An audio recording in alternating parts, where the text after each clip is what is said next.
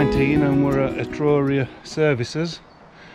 We've just done the servicing and we've got to go that way to Wind and come back, and then when we get to the junction just there we turn a sharp left and then we're on our way through Stoke locks.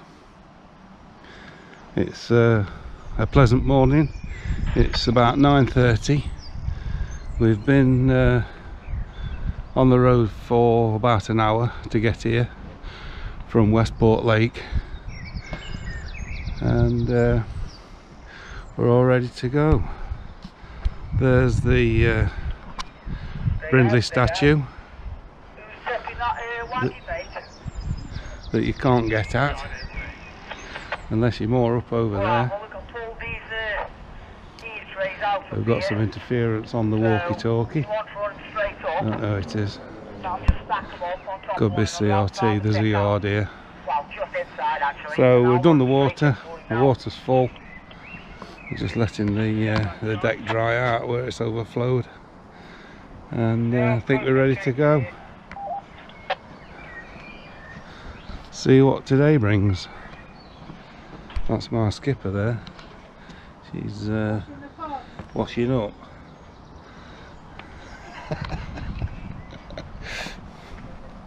She'll be coming out in a minute to give me guidance on this manoeuvre. Here we are. Right, I'm going to go around and wait at the lock. Alright.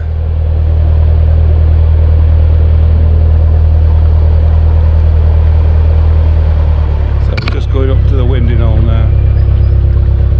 And there's James Brindley looking out over his handiwork.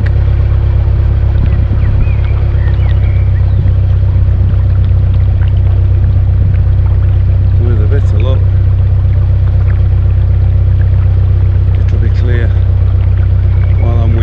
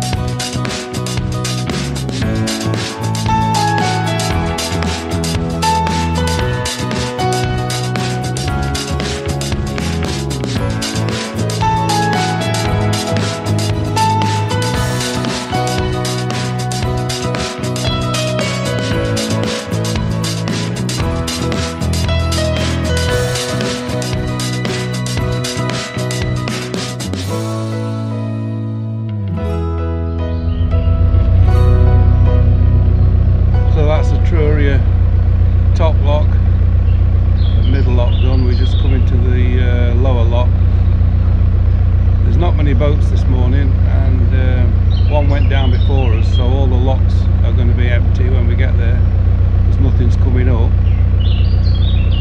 So I'm just waiting in the middle of the pound now for her to set the lock. It'll need filling, and it's going to be a minute or two, so just drifting in the pound. The pounds on the Severn Trent, on the Trent and Mersey, a lot better than the ones at Bosley. They were too small. As soon as somebody filled a lock, the pound went down and the boat ended up on the bottom. So you sat there until somebody empties the lock above you to raise you back up. Don't really want that situation again. But this is quite a reasonably sized pound, so draining the lock or filling the lock isn't going to make that much difference to the water level. So she's just got to the lock now. I'm seeing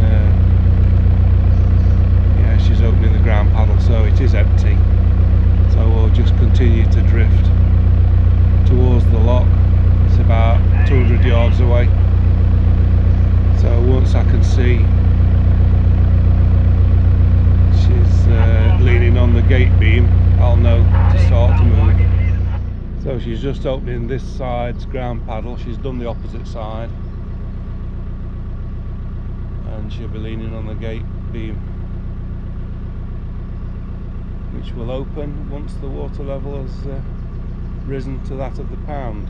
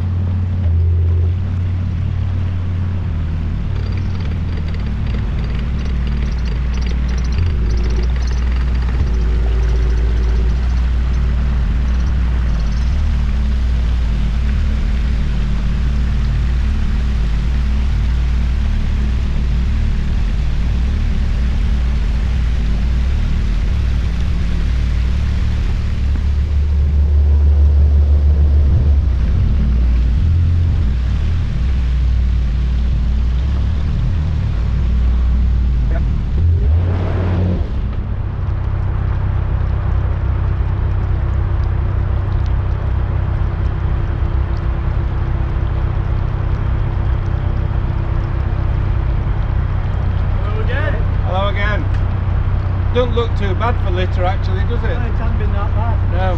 Quite a bit under there though. Yeah, yeah. We did it yesterday. Thank you, see you. To the side of this old bottle kiln, which I've looked at before, but since the camera's running we'll have another look. Fortunately the sun's right into the lens, so it's probably going to be a silhouette. And I think just up here is where we go over the River Trent, which is quite a small river at this point. In fact, when you look at the tourist map of Stoke-on-Trent, the River Trent isn't even shown on it. Which is strange, since the town takes its name from the river.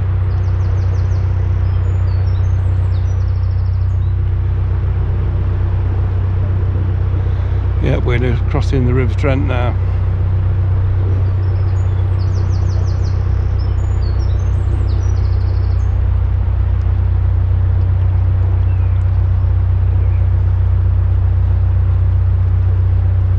And that's it.